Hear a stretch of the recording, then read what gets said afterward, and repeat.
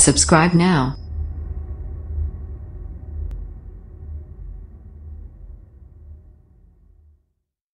Suspended tennis star Maria Sharapova rocks the beaches of Hawaii in her black two-piece. She's an ace. Maria Sharapova shows off fabulously toned physique in tiny black bikini as suspended tennis bro vacations in Hawaii. Maria Sharapova has been enjoying some bikini beach time in Hawaii over New Year.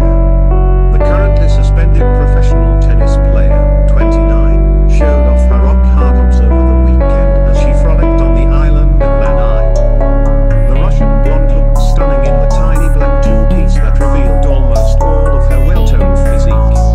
Maria is serving out the term of the drug ban imposed by the International Tennis Federation in June, backdated to January.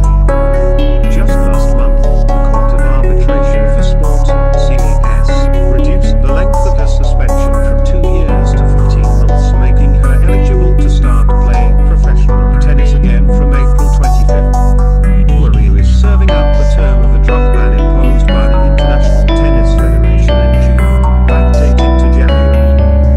Just last month, the Court of Arbitration for Sport, CAS, reduced the length of her suspension from 2 years to 15 months, making her eligible to start playing professional tennis again from April 25th.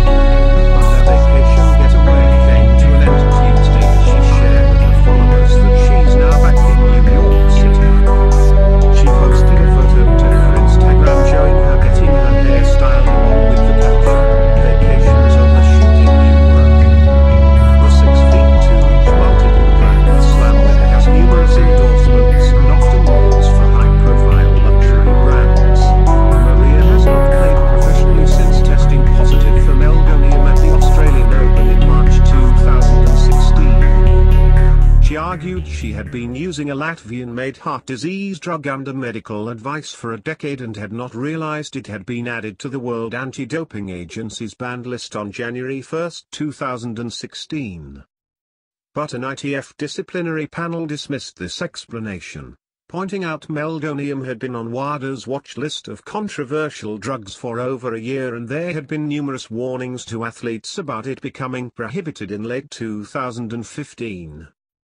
Once her ban ends, it's expected she'll be back on the courts to compete at the French Open in May.